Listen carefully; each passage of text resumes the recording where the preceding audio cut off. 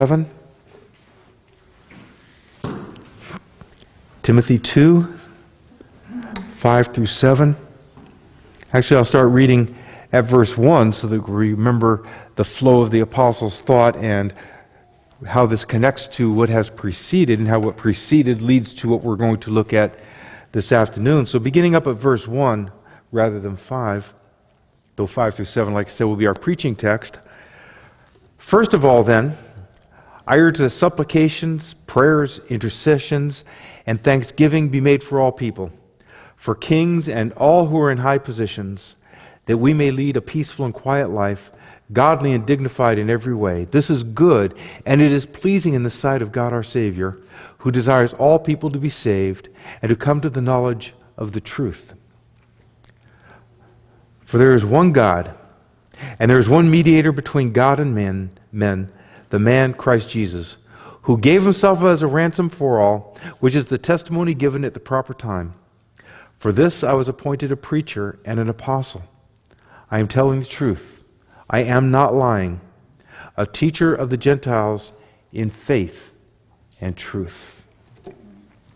Let us go to the Lord one more time and ask His blessing upon the preaching and the hearing of God's Word. Heavenly Father, we pray that You would again open our eyes that we may see the wonderful truths of Your Word. May Your Word, Lord, be hidden in our heart that we may not sin against You. And I pray, Father, that the meditations of my heart, the words of my mouth this afternoon will be pleasing in Your sight, O Lord. Pleasing in Your sight and to the good of those who would hear this day as we faithfully look to Your Word to see what it means and how it applies to us now, Lord, how we should walk in Your ways. I pray You guide us in this by Your Spirit and for Your name's sake. I pray in Jesus' name. Amen. So what we have here in these 3 verses, for there is one God, and then the rest of it about the mediator, which is the man Christ Jesus. If you understand the for there is one God, he's explaining something, as we've come to learn with the Apostle Paul. That word for is a connective. It brings us from what came before and flows into what is now proceeding. And it makes this connection between the two. We believe this, or we practice that, or we understand this about God for these reasons. Here we have the reason for the primacy of prayer in the church. And this is what Paul is talking about in those first verses, beginning with verse 1, and down to verse 4. Why should prayer be the main focus of the church? Why is this good and pleasing in the sight of God, our Savior? In these 3 verses, the Apostle Paul explains why it's good for us to pray in regards to those in authority over us, that God in His sovereignty would turn their hearts toward our good. And just why is this good and pleasing in His sight that we should pray for this? And more than pray, that we should even have such a benefit as to be able to live quiet, godly, dignified lives. Well, the answer is in verse 4, partly because God desires all people to be saved and come to the knowledge of the truth. The reason for that is where we began just a moment ago. There is but one God. There is only one God. And between this one God and man, there is but one mediator. And of course, He is the man, Christ Jesus. If it's God's will that all men be saved and come to the knowledge of the truth, then it is here made incumbent upon us that the subject of our prayers include all men. This is good and pleasing in the sight of the Lord. People of all kinds should be within the scope of our prayers. And the reason, again, quite simple, because they are within the scope of God's will. That all men should hear and come to a saving knowledge of the truth. This doesn't add any extra power to our prayers, to our preaching. It simply is an acknowledgement that unless God saves, no one can be saved. It is an acknowledgement of God's absolute sovereignty in the transaction of salvation. God would have us to pray for all men. And God will decide what to do with all men. And it's not just any truth that must be prayed for men to come to know. Not just any truth, but the truth. The truth. As hard a pill as that might be to swallow for many today in the pluralistic society that we live in, this is truth from the fountain of truth. Outside of the knowledge of this truth from this God, mediated to us by this mediator, there is no salvation. It's only by faith in Jesus Christ, who was sent by God the Father, as applied to us by God the Spirit, that salvation can come. The question to the church is simply this: church, if we do not pray, who shall? If we don't pray, who will pray? If we alone are the ones with access to God by faith, not just we few dozen here in this place, we Christians, we the wide, ubiquitous church, if we will not pray, who will? Because none other than the true church, whether they're in Nigeria or Alaska, here in Sunnyvale, California, or in Venezuela, if the church will not pray, who will? Only the church has access to God by faith in the one mediator, the man Christ Jesus.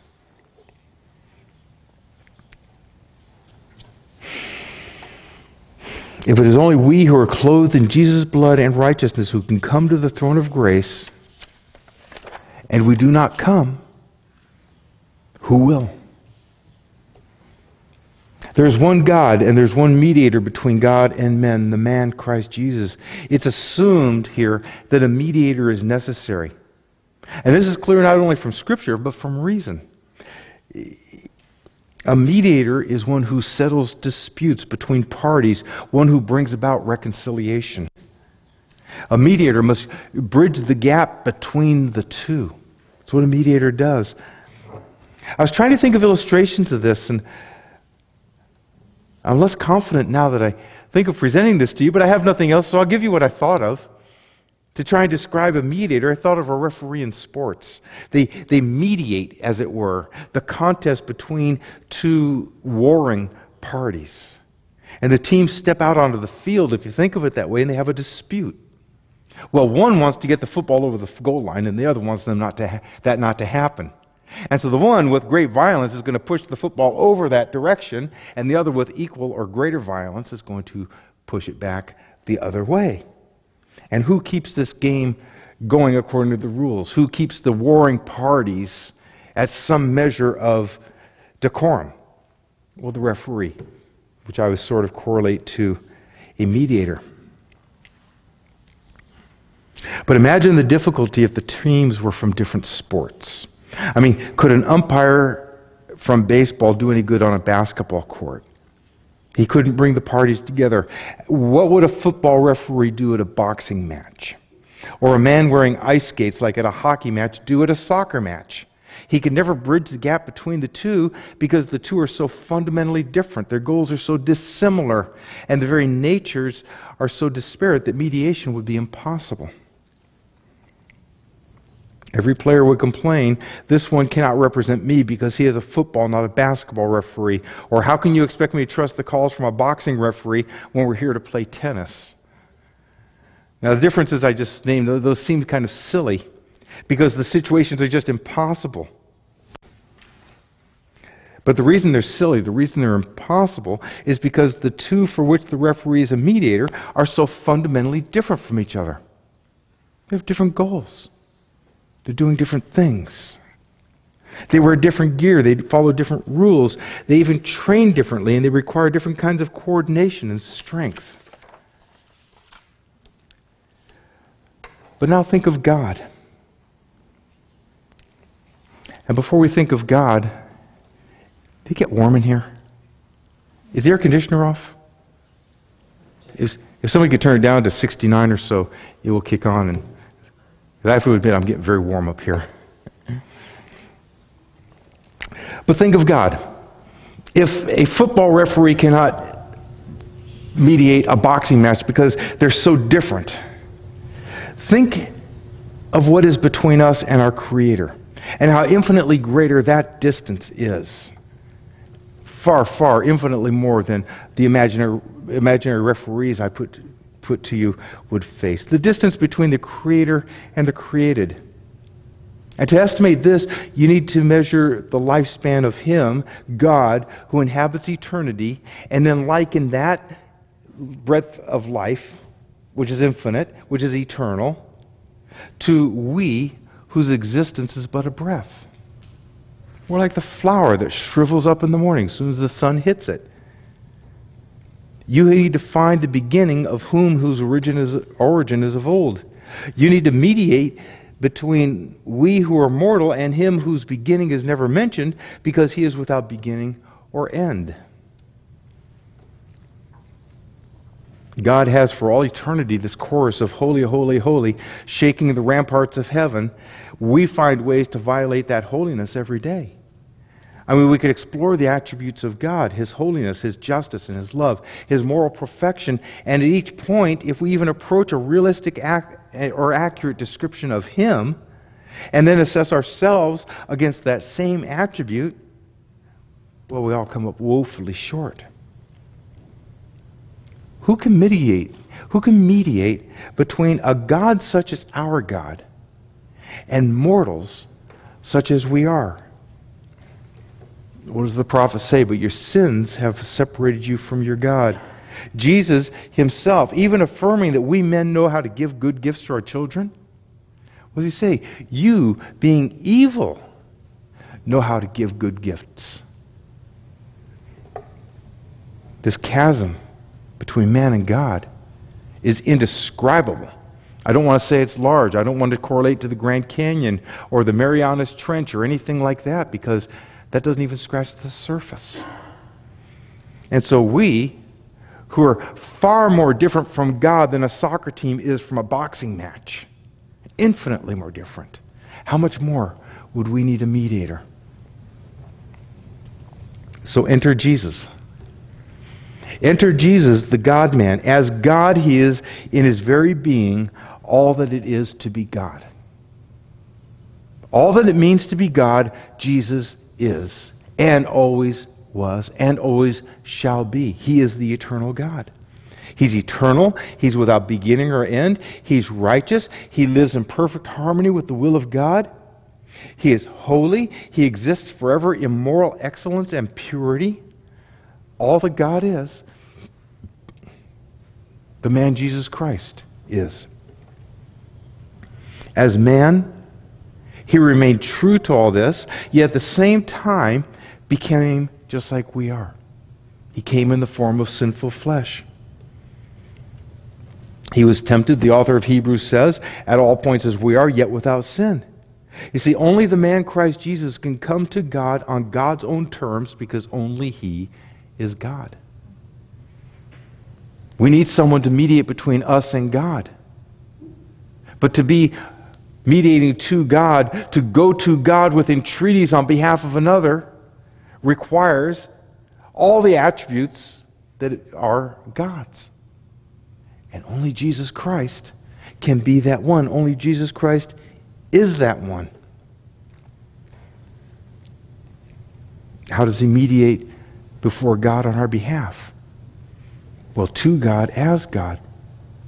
But on behalf of man, because He was man. Because God in Jesus Christ became flesh. In Him, all the fullness of the Godhead was pleased to dwell.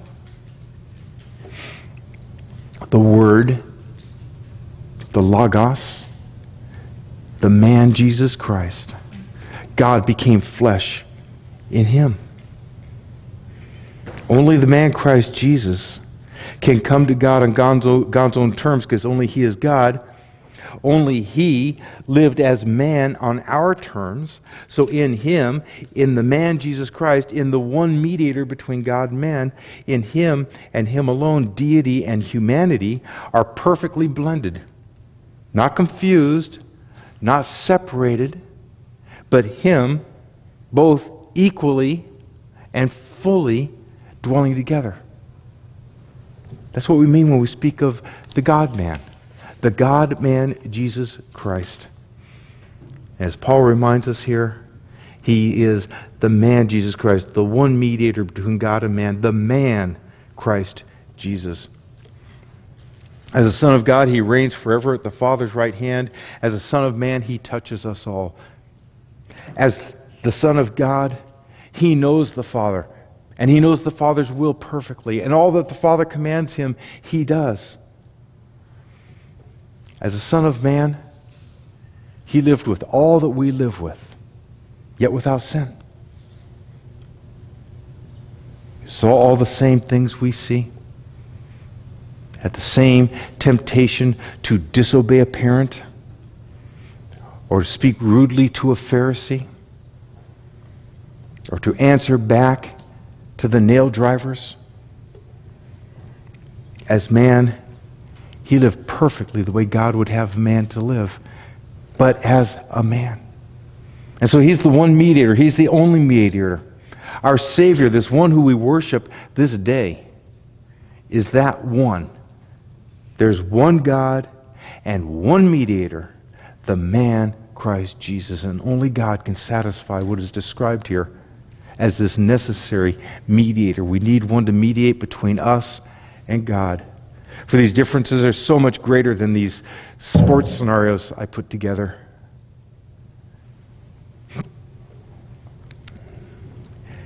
Well, mediators do something, don't they? Mediators mediate. They reconcile disparate parties. In the matter of salvation, all this initiative in this reconciliation rests completely with God. It is He who desired to be reconciled to us. It is He who designed salvation from start to finish. It is He who sent the mediator. So verse 6 says, Jesus gave Himself as a ransom for all, which is the testimony given at the proper time. Ransom is the price paid to redeem a slave or a captive. And this adds something. It adds three things really to His role as a mediator. First, He provided the ransom price to purchase us out of slavery to sin. Because before Christ, before faith, before the Holy Spirit regenerates the soul, who is our master? Who rules over us as a tyrant? I should say, what is our master? What rules over us? Well, it's sin. The ruling, mastering, coloring characteristic of all of us before God made us alive in Christ. Now here there's a theological point to be made. We're speaking of the atonement. We're speaking of the cross where Christ became the sacrificial lamb upon whom God poured out His wrath at our sin. The point to be made is that the price for our redemption was set by God, not by sin as such, nor by the author of sin, who was the devil. It was set by God, not our adversary. It was set by God, and so it was to God to whom the ransom was paid. And some people think the devil let us go because his price was paid, and that's completely wrong. The devil had almost nothing to do with it. It was God who, by the sacrifice of His Son, He was the one satisfied. Jesus was our substitute. He was our penal substitute, as we like to put it. So He provided the ransom price. And that's second. Jesus was the Lamb of God who took away the sin of the world. The lambs that foretold of this could only die. They knew nothing of the prophetic word that they were picturing. They were given to be the sacrifice, and they went passively and unknowingly to their demise. Jesus was given by God, not by man. He wasn't ever really in man's hands, but always in God's. As Peter said at Pentecost, what you did to Him, what was God's predetermined plan and purpose. And so Jesus wasn't taken to be our sacrifice. He wasn't led away to be our sacrifice. He gave Himself. We read this earlier in the book of Romans. He gave Himself for us. It was in Christ's prayer that we kindly read to you in the morning scriptural reading. He laid down His life for His friends. Now, the third thing that this means is that the mediator became the sacrifice. Where the offended party, who is God the Father, demanded a perfect sacrifice, a lamb unblemished by any sin, the only one who could meet that standard was, of course, Jesus, the God-man, the one mediator between us and Him. Now, this is a demonstration that's worthy of much love and devotion on our part to Him. I mean, think of how many points of the Bible find their basis at the cross, where the one mediator also became the one sacrifice. For God so loved the world that He gave, note the word, He gave, no one took, He gave His only Son. He who did not spare His own Son, but gave Him up for us all. For while we were still weak, at the right time, Christ died for the ungodly. You see, the cross of Calvary, remembered this afternoon in the bread and the wine before us, remind us of the divine love for sinners and the lengths that love will go for them. At the cross, the love of God for sinners fulfills the law. There, all the penalties of the law were met and God's fury was drained because of love, and that's why. That's why John can write, we love Him because He first loved us. If the love of God for the world sent Jesus to the cross, then that love has to be the paradigm for us all. We're told in Romans 13:8, Galatians 5:14, that love fulfills the law. Those verses speak of a moral, an ethical response to the cross, seen in the way that we treat one another. All this tied to the fact that there's one God and one mediator between man and God, the man Christ Jesus, who gave Himself a ransom for us all. He gave Himself. Our mediator became our sacrifice.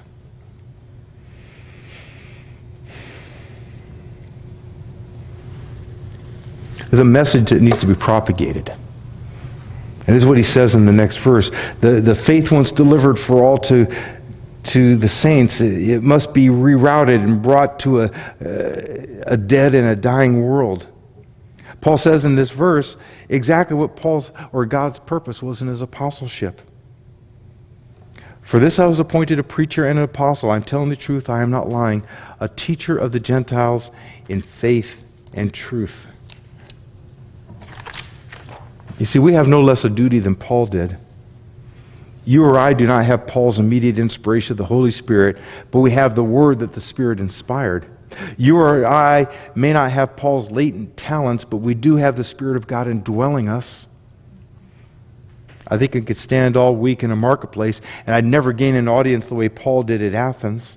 I doubt any of us will ever walk into a town, start preaching Christ, and end up being invited to speak at the local intellectual elite gathering. I mean, it might happen, but it's not likely. But we have a powerful testimony nonetheless, because we preach the same gospel Paul preached. We preach the same gospel Paul preached in the same power of the same Holy Spirit that enlivened him. We have a powerful testimony ourselves. We have our love and our unity together, which is to a watching world something that should be mysterious and wonderful. Like Moses going to examine the site of a burning bush that was not consumed, so also others might be amazed at such a diverse group as us loving one another. And that for no other reason than we love Jesus Christ. They might come and observe and then leave convinced that God is truly among this people. And this is one way we join the apostles, spreading the message of God's redeeming love.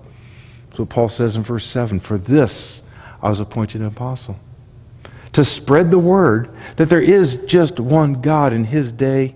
In the Greco-Roman world, there are many gods, and it was illegal not to acknowledge the emperor as God. He says, no. There's one God. We call Him Yahweh. We call Him the God of the Bible. The one who says, I am that I am. And between that God and fallen humanity, there is but one mediator, the one who is God and so can relate to God as God, and the one who was man and so relates to man as man. And He alone can make this mediation for us. That's our testimony just as much as it was Paul's, that our mediator is at one time also our sacrifice. That Jesus as man lived a perfect life, and then as man he died for we who did not. That Jesus, eternally God, though he became flesh, he remained as God, all that God is, and so as God is able to span the gap between sinful men and a holy God. And how do we come to God today? How do we stand before him? Even this moment, by the mediation of Christ Jesus, who is now at the Father's right hand. He's at the Father's right hand because he ascended from earth to heaven after his work was done, and he assigned the continuance of it to the apostles. Why did he ascend? Because he was resurrected. He was resurrected from the tomb. He died for our sins, but God raised him up on the third day. An article of faith that we hold on to as dearly as our lives, if not more so. He went to the cross with his body broken, the bread that is before us. He went to the cross, and there his life was poured out, the fruit of the vine, his blood. And after this, and the resurrection and the ascension, he ascended to the Father's right hand, and there he is. And haven't we run through this in chapter 8 of Romans, and before that in other places during the morning preaching, interceding for us at this moment, mediating for us at this moment. Because there is one God, the God we worship in this house. And there's one mediator between man and God, the man Christ Jesus, who gave himself for us all. It's the God we worship here this day. It's the God we remember in the elements, and most particularly the sacrifice of the Lord Jesus Christ when we partake of the table. Amen?